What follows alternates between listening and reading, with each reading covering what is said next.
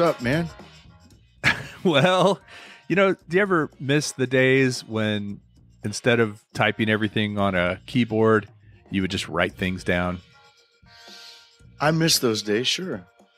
Yeah. Do you ever do that? Like as a college guy, do you ever grade papers by hand or write things? I like writing stuff down. You know why? Because you don't need internet access to read it. Uh-huh. Yeah. Well, so will you hold up your legal pad one more time and let me get a good look at it, just a little bit of it?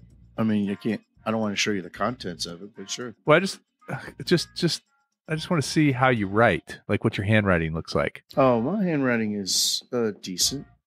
It's yeah. So you cursive or you print? I print only. Yeah. Yeah. Well, that's kind of what I want to talk about today is the dead end of writing in cursive. Oh man, cursive. And it was something that we all hated when we were in school. And as soon as we got a chance to not do it anymore, we didn't. And it was something that the term cursive, people older than us didn't even seem to know what it meant. Did you have that experience? Like if you told your grandparents, they'd say, because to them there was writing and there was printing, and writing meant cursive. Oh, well, first of all, it is frustrating. It has the word curse in it, right? So you immediately think of cursing. Well, it should be more fun than it is. Yeah. Well, cursing can be fun, of course, but usually you curse when you're frustrated, right? Oh, that's true. It sort of, the definition of cursive is a style of penmanship in which the symbols of the language are written in a conjoined and or flowing manner, generally for the purpose of making writing faster. And harder to read. Harder to read and faster, but faster is relative, because I always have to remember, wait, which one is the capital Q? Is that the one that looks like a 2? Seriously. I remember I used to get letters from my grandmother, like handwritten letters, and I couldn't read them. I could not read them. It was like she was writing in a code that I couldn't crack, just because she had very hard to read handwriting. Every now and then you'd be like, oh, that's how she makes her N's, or that's how she makes her. And then over time, maybe you could go back and be like, oh, now I could read some of the older ones. But it was very frustrating. It was almost like she was writing in a different language. But was it sloppy? I mean, was it like, it was very neat. It was just right. She had a different style where I couldn't read it. So your grandmother would see you and she'd say, "Alex, did you get my letter? And did you read what I wrote?" I'd say, "Yes, I did. Thank you very much. I really appreciate it." And she thought, she'd send you $5 or something for your birthday, and all that time she thought you couldn't read. And then later on, my grandfather started typing me letters. And I was so happy because I was like, I could read those. But what's funny is that he always called me Alec. And I always thought that was just like a shorthand way. But then when he started giving me typed letters, he would spell out Alec. And I was like, oh, with a K or a C? C. Or a CK? It's just a C. Oh, you know why? Because you're a smart Alec. Yeah, that's what he would say. But I actually thought when he started typing those, I realized that he just didn't know my name. I'm going to start calling you Alec. I like that. Yeah, like Alec. Trebek. Yeah. No, that was Alex Trebek. Yeah, but I'm going to call you Alec. Alec. I'm just going to call you Trebek. Okay. See how long that lasts. All right, Trebek. So really, we want to talk. You mentioned that our grandparents, they didn't call it cursive. We would start learning. When did you start learning? Like 3rd grade, 4th grade? You start learning cursive? Something like that. Yeah. And I remember you get stressed out about it. They're like, all right, next year you have to learn cursive. Right. And you're going to stop using, I remember going from using a pencil to a pen. Yeah. Take off all middle school. Yeah. Take off all the safety nets. Yeah. Well, so it's interesting because I think people, there's lots of words for it. If you start looking up synonyms, there's, of course, like you said, writing, but penmanship, that's actually, so cursive is something that is about, a certain type or a style of writing, but penmanship is just the art or skill of having excellent handwriting. So if you have good penmanship, you're very neat. Your letters are the same height. They don't kind of like, I think with mine, a lot of times mine would end up going off the line. I'd kind of write in a little bit of a diagonal and it would amplify over the course of the paper. And by the end, I'm not within the lines anymore. Did you know that there's another word for writing or penmanship called scrivenerny? Never heard of or that. Scrivenerny? No. Kind of like scribe. Like a Also, scrivener. ductus. Ductus is text written by hand or the act of writing by hand. Nope, don't know that one.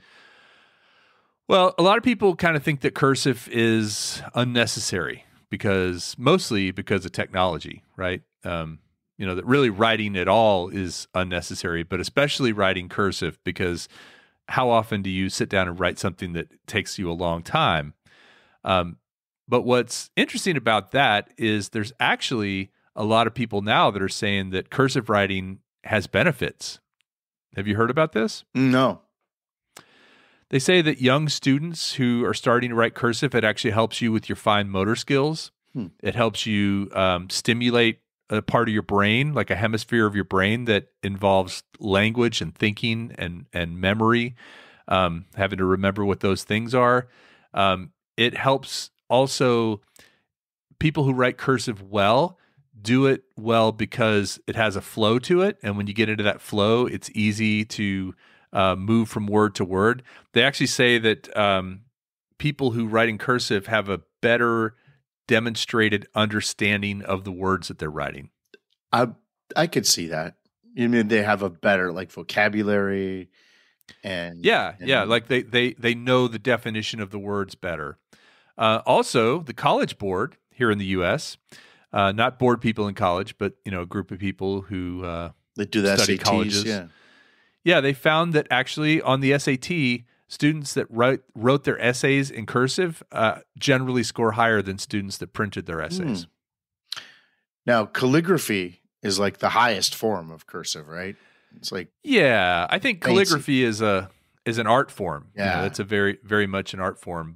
And I love calligraphy. I love watching people do that stuff. Yeah, it's supposed to give you actually better motor control, like better fine motor control, which I guess typing on a phone, typing on a text message or a chat or whatever is a motor skill, but it's a very sort of repetitive motor skill. Whereas I think with cursive, you're moving on 3 axes, right? You're kind of moving left, right, up, back, across, down, like a typewriter. Maybe. Yeah. I suppose I could see that. Well, there's also handwriting analysis of people that says that if you write in a certain way, it's considered cumulative thinking. Yeah. And what that is if you use really curved or round, like M's and N's tend to be really curved, then it's a certain style of thinking, and they can tell things about your personality from that. That's junk science. It is. They also It is. They also say that comprehensive thinkers, people that so there's cumulative thinking and comprehensive thinking. Comprehensive thinkers use really sharp points in their cursive. So did you do loopy cursive or sharp? That's all sharp junk science. Really? I remember all the cute girls did loopy with their purple and right, the pen with 4 colors on it. And remember that the gel pens and the gel pens. Seems like all the cute girls had real loopy writing. Yeah. And to this day, sometimes I'll catch somebody like in a meeting with real loopy writing. I'll think, I bet you were cute when you were in high school. and Bob says, "Thanks, Alex." You never see guys with loopy writing. So I have horrible handwriting. I don't write in cursive very often. So every once in a while I kind of find it fun to write something in cursive just to see if I can remember how to do it. But what are some synonyms for bad penmanship? You got any? Chicken scratch? Yes. Scrawl. Scribble, yeah, scrawl. Scribble. Yeah. There's lots of good. But chicken scratch is one of my Yeah, a favorites. lot of doctors, people will look and they'll say, "Oh, well, what you never see is somebody signing their name, printing it out. Like that looks like you're a psychopath if you write if your signature is just printed out letters, you look unstable. Or if it's just an X. But my handwriting, my autograph looks crazy. Which, by the way, is worth a lot. And if you are a Patreon supporter of ours, you will get both Alex and I's autographs, and you will get to see it. That is my autograph. Wow, that doesn't really say anything. It does to me, but if I wrote it out, it would look insane. I don't even know if you're allowed to do that. Are you allowed to have your signature be just printed letters? I think that's why they have you sign it and then print it underneath, right? A lot lot of times you have two versions. Yeah. Yeah. Interesting. Now, I do like the signature that the Adobe PDF gives me. Kind of wish I could write that way. Actually, I like mine too. And I would never be able to duplicate that. Yeah, I know. I would never be able to duplicate that. You can modify it though. Yeah. Well, okay. So actually, I was looking and doing my research. I was looking up, can you improve your handwriting? And you can. If with practice, you could. You could actually take your Adobe signature, print it out, and then just do it over and over again, like writing sentences. Yeah. I will not interrupt Kelly during Dirt Nap City. I will not interrupt Kelly during Dirt Nap City. I will not interrupt Kelly during Dirt Nap City. That's how forgers learn how to do it, probably. Right. Bart Simpson. Is forgery still a thing? Yeah, I think it is. Like real forgery, like actually. Well, I don't know. Like when you use a credit card, you're supposed to sign on the little tablet, right?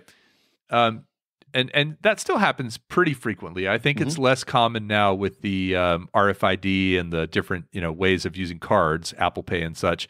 But the signature I put on those little tablets never looks like my actual signature. I don't think there's any software that actually checks the match to those. Right. Because you've seen mine, and there's no way. I think I could write whatever on there. I'm going to take a guess, or I'm not going to take a guess, but I think I know the answer to this question, but I'm going to ask you anyway. Do you think we should bring cursive back to school? I do not. You don't? Totally useless. Is that what you thought I'd say? That is what I thought you'd say, yes. But yeah, I think it's a waste of time. So even if scientists did find it to be useful for motor skills and all the things I talked about earlier, kind of creating neurological pathways, and the fact that the SAT, the College Board, said that kids who wrote their essays in cursive got higher scores, like all of that, you still don't think we should bring it back? No, because that's correlation, not causation. That isn't because they're using cursive. There's probably other things that people write in cursive do that indicate they're just more learned people, interesting people. No, I don't think that would change anything. Imagine if the Constitution or the Declaration of Independence had been printed instead of in like Comic Sans. So last thing I want to mention about this, because we were talking about Big Loopy, I think of two signatures that are very different, but two people in my life. My grandmother, who is 98 years old, still alive, she has the Big Loopy signature, and her name is Colleen, but her C looks like an L, and it's always, so I often call her Laleen because it's cool because that name is like there's no right angles in that name. Every letter is a loop. Yeah, it's all curves. It's all curves. That's so cool. Yeah, that's great. And yet my dad's signature was very sharp, all sharp lines, all like basically no, he didn't really have any curves in his at all. I mean, there's an O in there's a couple of O's in it. And so I guess he had to, but even the O's were sort of like angled and sort of squished a little bit. It's interesting. And I think about their personalities, it kind of fits. That's junk science. All right. Well, so is cursive writing. Let us know if you think we should bring cursive writing back, if we should start a crusade or start a social media campaign for bring back cursive, hashtag bring back cursive. Yeah, if you want to do cursive, do you, man. And if you want to bring it back, bring it back. Just don't make it compulsory in schools. Okay. There you go. Dirt Nap City Dead End cursive writing. Boom.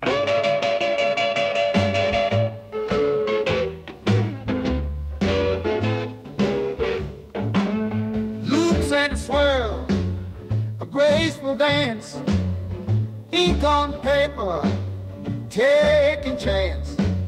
Thoughts unfurl in rhythmic line, a bygone art, truly divine.